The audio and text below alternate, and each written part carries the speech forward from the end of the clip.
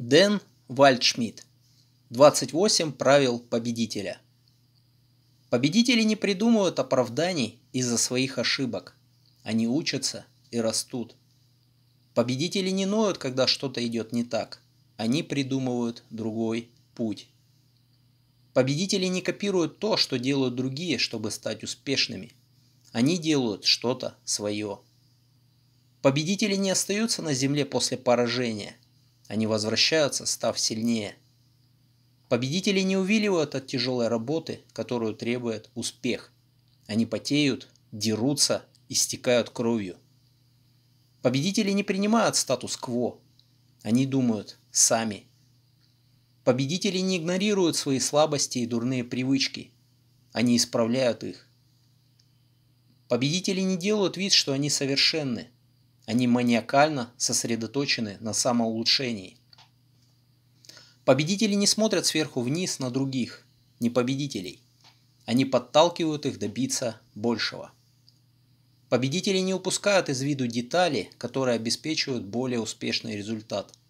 Они осознанно становятся лучше. Победители не волнуют, что другие люди не поощряют их. Они находят внутреннюю мотивацию. Победители не тратят время на то, чтобы исправить представление других о себе. Они заняты тем, чтобы быть классными. Победители не бегут быстрее своей группы поддержки. Они работают как командные игроки. Победители не позволяют себе быть лицемерными или идти на глупый риск, получив какие бы то ни было деньги. Они сохраняют финансовую дисциплину. Победители не жалуются на то, что лежит за пределами их контроля. Они сосредоточены на действии. Победители не тратят время на то, что не имеет значения. У них есть свои приоритеты в том, как они расходуют энергию. Победители не пытаются быть хороши во всем сразу. Они предпочитают делать по одной классной вещи за раз.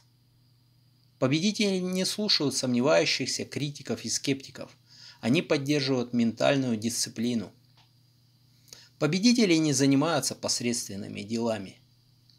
Победители не распускают сплетни и не поливают грязью других. Они добры.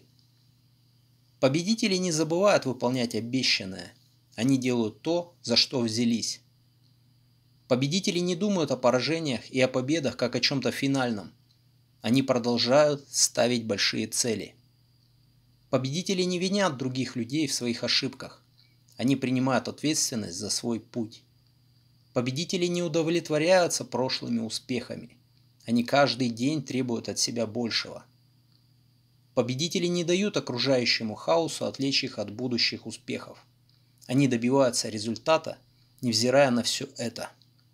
Победители не позволяют, чтобы их эго помешало им добиться выдающихся успехов. Они стараются оставаться скромными. Победители не теряют из виду, почему они занимаются тем, чем занимаются. Они постоянно вдохновляют себя. Победители не думают о себе иначе, как о победителях. Они отвергают негатив.